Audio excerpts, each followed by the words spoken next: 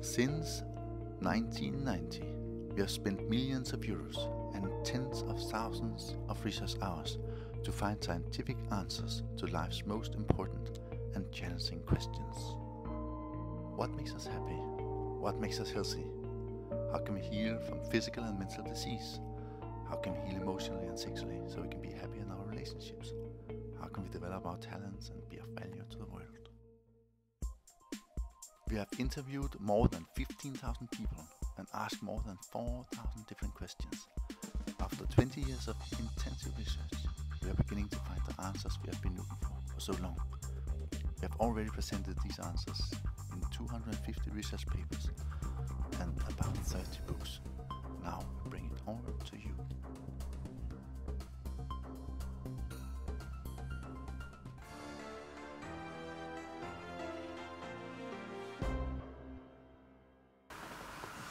Holistic medicine addresses all aspects of the human existence: mind, body, spirit, social network, philosophy of life, feeling, sexuality. It's an old thing. It's not a new thing. It was invented by the old Greek doctors 2,500 years ago and described in about 70 books, 500 before Christ. So it has a long history, and the way it's used today is pretty much the same way as it was used by the old Greeks, which is amazing when you think about it. We have tried to systematize the tools of the holistic medicine in this this ancient Hippocratic tradition, and we have identified 10 levels of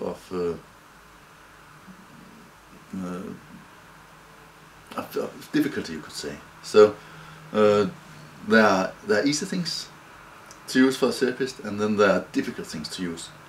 And in general, the more force you're using, the more difficult it is. The bigger tool it is, and the more are you risking to traumatize and damage your patient.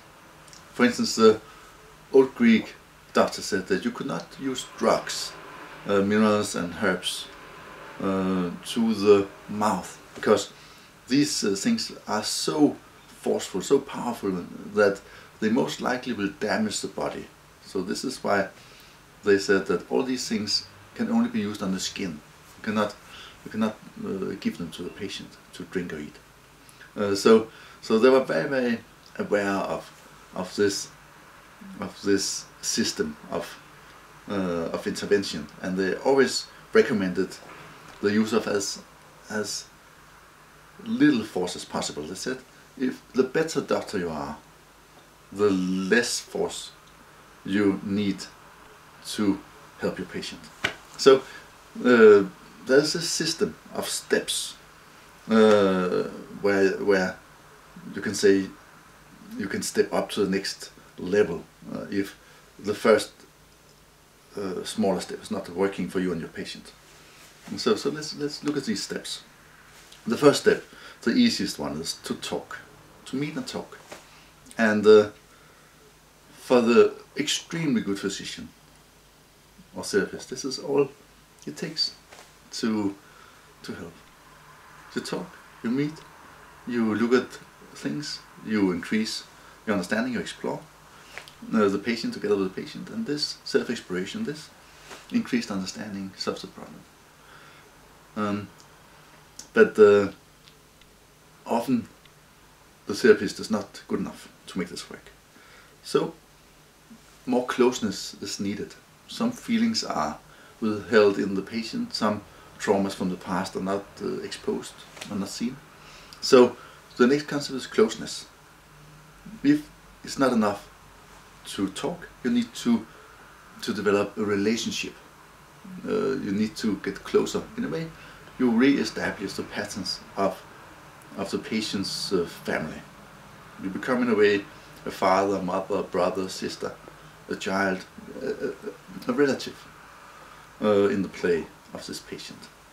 So we call this intimacy, that you get intimate. But as I said, the really good doctor doesn't have to go there. The third step is called holding or support. Very often the patient plays as a wounded child, and the wounded child never got enough awareness, enough acceptance, enough love and physical contact. So in step 3, the patient steps in as the parent of the patient and gives the love and support the patient didn't receive as a wounded child, that is in early childhood. And this is extremely effective therapy. And in my experience, most patients can be helped on this level, even by a mediocre therapist. That is, if you're not very good, you're not very empathic, you're not very loving, you're not very wise, then if you're able to embrace and support your patient, this is already good. If you're not that good, that healing happens spontaneously in the interaction where you just are talking and watching, then you can go to step 4, which is called healing the patient. And there you are stepping into the role as a healer of the patient. The patient becomes the patient and you become the doctor or the therapist, and now you're playing as the doctor and the patient, the therapist and the client. And in a way this is fairly stupid, because in the end it's the patient that heals him or herself through increased understanding. But in this play you accept this level of ignorance, that the patient is a helpless patient and you are the savior, and you are healing the patient by taking the patient back in time, going through traumas, integrating feelings, working on the body where there are problems, and it works wonders. It works wonders if this is what it takes. So it's like if the first 3 steps are not working, then you need to do something else. So step into the role as a healer and heal your patient. But no, it's only in the play, and it's not true. The 5th level is a social intervention. The 5th step, if you have been working with a patient alone and you haven't really been helping much, then you can work on the social relationships, the social identity, the relationship with members of the family and friends. Sometimes it's done by inviting the partner or the parents or friends even into the situation, and you are discussing what's happening and how things are, and you're trying to make everybody help this person by sharing and exploring. And of course it's a bigger tool, as now you're involving the patient's world. You're not only working with the patient, but you can also see that this is quite dramatic, because the moment you're doing this, there will be a diagnosis shared by everybody. This patient is sick, has this problem, and there will be a label and marginalization, which is like a social traumatization. So this is a very big tool which must be used with the greatest of care, because it's potentially very harmful. And this goes for the next techniques. They are in a way potentially harmful, and they must be used with great care. The next step is philosophical intervention. Now you are intervening on the whole philosophy of the patient, the way everything is understood and seen, him or herself, the world, life, sexuality, love, all these things. You are intervening on the philosophy of life, and in reality you're making what could be called a brain transplant or something. You are taking the consciousness of the patient and you are substituting it with a different understanding, with a different viewpoint. And of course this can be extremely harmful if what you are teaching the patient is sheer bullshit, which it often is. So all these things like positive thinking and these things, it's very much like you're putting a nice glazing on a bad cake and then you're trying to make it nice. You're trying to improve something that is not working by corrections, while the only thing that really helps is to find the problem and solve it. So intervention and philosophy of life must also be done on great care, and actually it's very difficult not to intervene on the patient's or client's philosophy, because everything you say will give a push unless you are extremely pure and explorative and not like saying much but only listening, which is the classical advice to therapists. Don't interpret, don't say anything, just listen and be with your patient, the client, and that's it.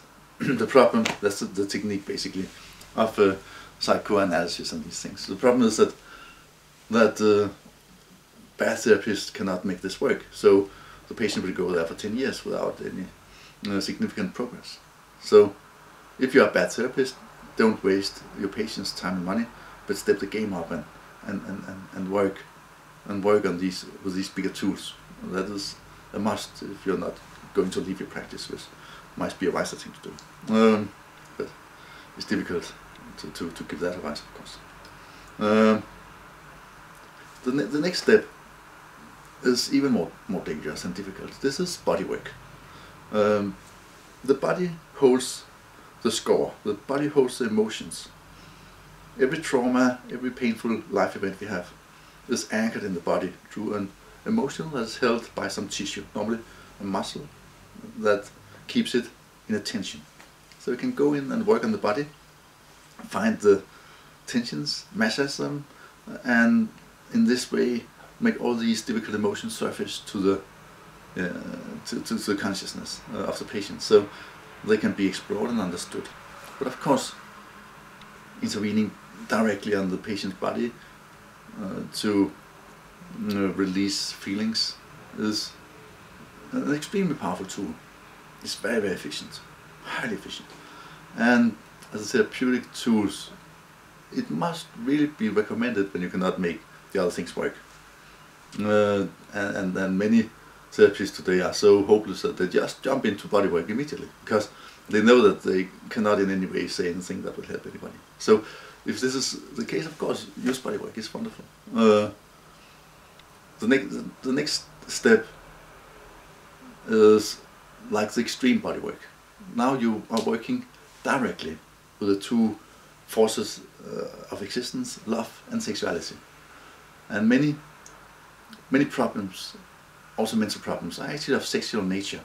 So you need to help the patient explore sexuality and all the issues around sexuality. And what the Greek doctors did was they diagnosed mental illness of women as hysteria. They called it hysteria, and it came from the word hystera, which means the womb. So they believed that all mental illnesses had imbalanced sexuality as its cause, and to balance the sexuality, they massaged the womb.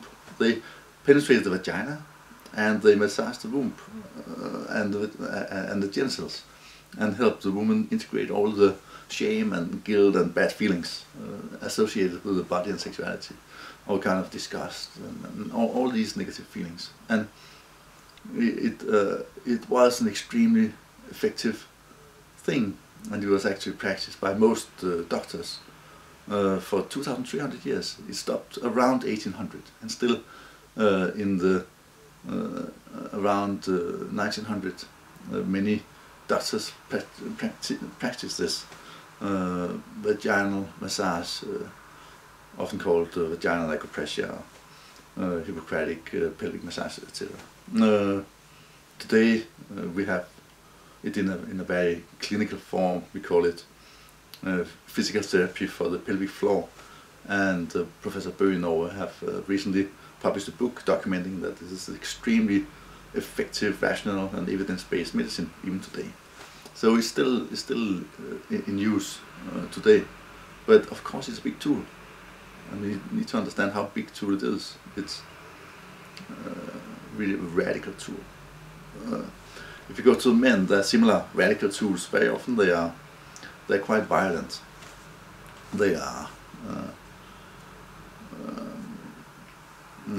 for instance, yeah, they're very close to martial arts, and and very often you're bruised and red and blue after these sessions. So they're basically role plays where you're confronting your father, fighting with him, etc. So there are these really big steps where you can go into deep existential therapy, but do it wisely. They create a lot of smoke and problems, and in Denmark I've worked with myself, and it has created a lot of critique. So be wise. The next step, step 9, is what we call mind expanding techniques. Here you go beyond the ego. You're transcending the ego. And the classical tool is the psychotropic drug, the hallucinogenic drug, like magical mushrooms, psilocybin, scopolamine from the datura plant, ayahuasca, which has an LSD-like effect. These strong hallucinogenic drugs. And what they do for the patient is that they take the patient on an inner journey where you can explore your existence, your consciousness, your life, your past. Everything becomes available and visible for the inner eye in the use of these plants and drugs. So shamans from all pre-modern cultures have used these drugs to cure the patient, and very often this is done in one day. Still today there are experiments with LSD on depressed patients, and we know from experiments, clinical experiments in London, that very often the chronically depressed patients are cured in one day. Even after years, when the doctors are coming back and interviewing them, they say that this was what helped them. They were depressed for 10 or 20 years. They had this one session, and since then things have been good. So this is amazing, but of course it's extremely powerful, and it's like only for true experts. And again, you can see, if you're a better therapist, you don't have to use it. You can just talk with patients and make things happen. So this is also because we're kind of stupid that we need these kind of tools. And as I said, the old Greek doctors, they didn't use them. They didn't use any drugs. They didn't need to use these things because they had this strong belief in love and being present for the patients, and that this was what cured. So very often they just came to level 1 in this staircase of techniques, and that was sufficient. Level 10 is brute force. If the patient don't eat, you can force feed him or her. If they are doing crazy things, you can lock them up. These techniques are used in modern psychiatry. We also have surgeries, drugs, electroshock therapy, all these like extremely violent techniques. They are in this box, and we know that you cannot use these techniques without some level of harm to the patient. So it's extremely sad that these techniques are so widely used, and of course it reflects the sad fact that we do not these days work very well as therapists and doctors. The reason for that is that our self inside is too little. When we do not understand ourselves, we cannot understand our fellow man, and we cannot help. So my dear friend Michael Wiebe in Norway says that every doctor, every physician should start by improving the tool, which is yourself. Only by understanding yourself better can you become the therapist or the doctor you truly want to be.